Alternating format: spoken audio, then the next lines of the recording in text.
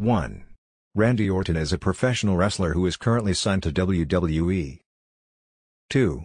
Orton is a third-generation wrestler, as his grandfather Bob Orton Sr. and father Cowboy Bob Orton Jr. were both professional wrestlers. 3. Orton is a former WWE champion and has held the title a total of 9 times. 4. He is also a former World Heavyweight Champion, having held the title 4 times. 5. Orton has a reputation for being one of the most dangerous wrestlers in the industry, and has been involved in several high-profile incidents throughout his career. 6. In 2002, Orton was involved in a backstage altercation with fellow wrestler Brock Lesnar, which resulted in Orton being punched in the face and requiring reconstructive surgery. 7.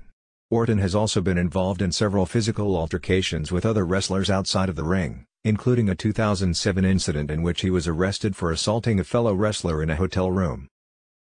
8.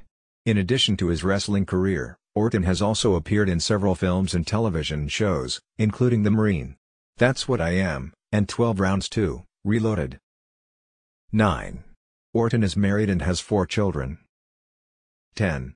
He is known for his RKO finishing move, which involves him leaping into the air and delivering a devastating diving shoulder tackle to his opponent.